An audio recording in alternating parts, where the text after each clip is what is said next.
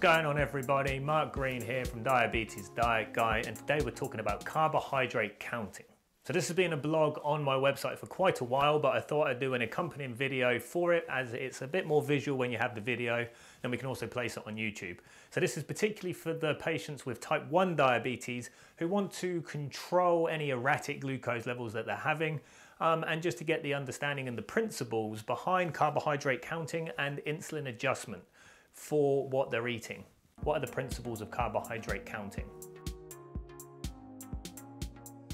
So when we're talking about carbohydrate counting, essentially what we're doing is teaching you how to adjust your rapid insulin based on what you're eating. Now, it's the clue's in the name. It's the carbohydrates that will affect your blood glucose levels when you eat. So if you want to know more about carbohydrates and where they're found in a diet, this is a blog we've done a few times on the website. So check the type 1 section or the type 2 section, and there's plenty about carbohydrates and where they're found in the diet. It's beyond the scope of this video, unfortunately, but we have done it, so check it out. But essentially what carbohydrate counting allows you to do is adjust your rapid insulin based on the food that you're eating. So for example, if you were to go out and have a fish and chips, which is, potato for the chips and batter and mushy peas, that's going to be a high carb meal. So you're probably going to need to take more insulin than what you're used to taking. Whereas if you have a salad with a couple of new potatoes in it, so let's say a chicken salad with a couple of new potatoes in it, there's not really anything in there except the potatoes that are going to affect your blood glucose levels. The salad isn't, the chicken isn't, it's only the potatoes. So you're going to need to take a lot less insulin compared to that fish and chips meal. And this is the idea. So you're adjusting the insulin based on what you're eating. Then there's another section that we can add on to this, which is called a correction dose. And this is extra insulin that you give with the meal on top of the insulin that you're going to give for the food to help lower high glucose levels. So this really helps to just balance out any erratic levels that you're seeing, and also stops you running perpetually high all day. So let's just delve into it. So let's look at the carbohydrate side of things first and foremost. Now, the way carbohydrate counting works is you're going to count up your carbohydrates, and I'll tell you how to do that in a second. So you get a certain number of how many carbs you've got in that meal. And then based on that, you're going to work off a ratio. So you might say 1 unit of rapid insulin for X grams of carbohydrate. And this X grams of carbohydrate, this ratio will change for everyone. Some people will be 1 unit to 10 grams, which is usually a good starting point. Some people will be 1 unit for 5 grams, which means you're giving more insulin. Some people will be 1 unit for 15 or 20 grams, which means you're giving less insulin. So the higher this number here, the more sensitive you are to your insulin. The lower this number here, the more resistant you are to your insulin. Essentially, you need what you need. So let's just say then, for example, that you had a 1 unit for 10 gram ratio. And then at your meal, you calculate you have 50 grams of carbohydrate for that meal. So 1 unit for 10, so we have 10, 20, 30, 40, 50. So you have 5 sets of 10 at that meal. So it's 1 unit for 10, so you're going to give 5 units for that meal. Another way to do it is work out the amount of carbohydrates you have at your meal and then divide by this number here, and that'll tell you how many units to take. So how do we work out the carbohydrates? There's a couple of different ways. There's a really good app called Carbs and Cows, as in calories. My accent, some people think I'm talking about actual cattle.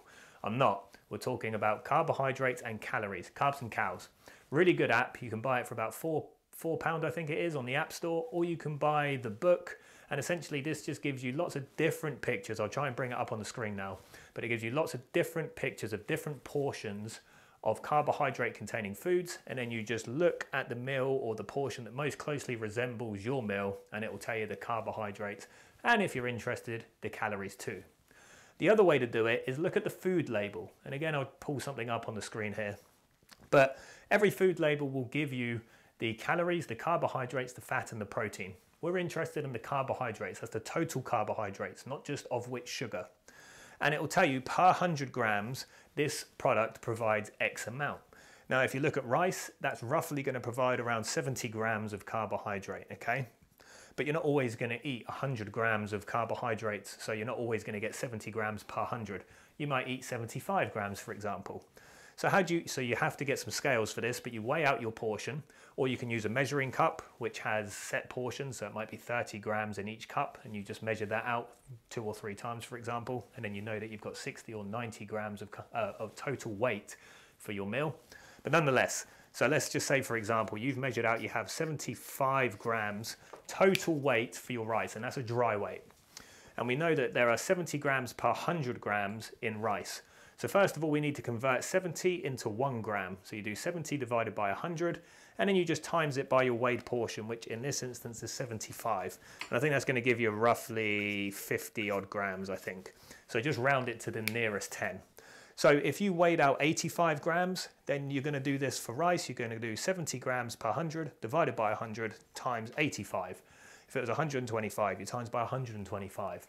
If there's a lower carbohydrate content, so potatoes, for example, are about 22.5, then this number is going to change to 22.5.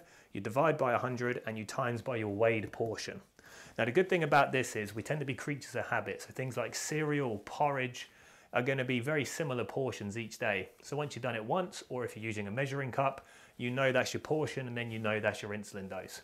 Sometimes it'll even give it to you on the label. So like bread, for example, says per slice. So if you have 2 slices of bread, you can just look at per slice, add them together, and that gives you your carbohydrates. Then you plug that into your ratio, 1 unit for X grams, 1 unit for 10, for example, and then you give that dose of insulin.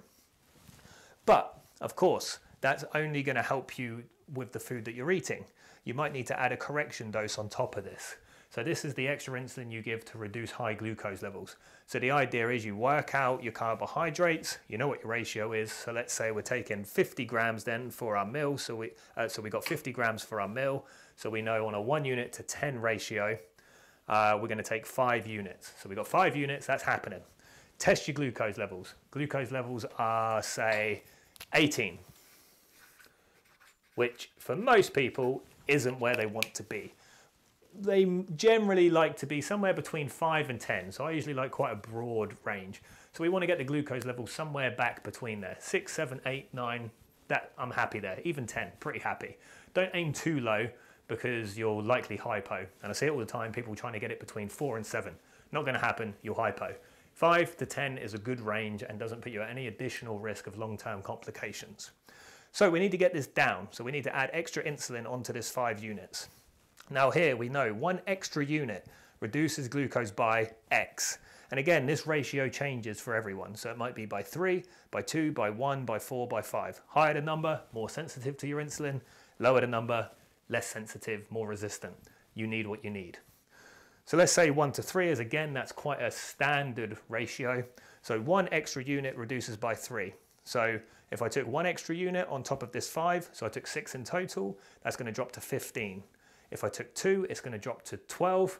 And if I took 3, it's going to drop to 9, because 1 extra unit drops 3. I've taken 3 extra units.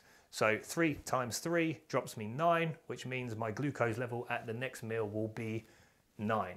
Okay, so what's our total dose then? So we have 5 for the food plus 3 for the correction. So our total insulin dose is 8 units for that meal. Hopefully that makes sense. Now remember though, rapid insulin lasts 4.5 hours. It takes 30 minutes to get into your body, it takes an hour to peak, and then it takes 4.5 hours to get out. So if you take your insulin, particularly with this correction dose, let's say it's breakfast and you've added it in, you test your glucose an hour later and your glucose hasn't changed, don't panic, because it's not going to change yet, because it hasn't had the insulin has not had its full action yet. It's not exerted, and it's barely in your system. It's not done its job yet. So when you're doing correction doses in particular, particularly when you start out, just try and keep it at 4.5 hour time spots throughout the day. And generally that ties in quite nicely with breakfast, lunch and dinner and the evening before bed. And that alone will level out the glucose levels quite nicely, particularly if you're someone that springs up and down. Because what you find is usually people they'll take their insulin, test an hour later, glucose is high, they add more insulin, which adds another 4.5 hours to the timeline. Then suddenly it all hits at once, they hypo, so they eat, they go high, they take more insulin, they drop. So just leveling it out 4.5 hours apart just nicely settles the glucose levels down, We're also adjusting the insulin based on what you're eating, and it's just a really nice way of getting on top of your glucose levels. Now you might be thinking that this seems quite long-winded. It's much quicker when you're doing it on the ground. This is explaining it, takes a bit longer. When you're actually doing it, it's easier. I know it's easy for me to say because I'm not the one that has to go do it.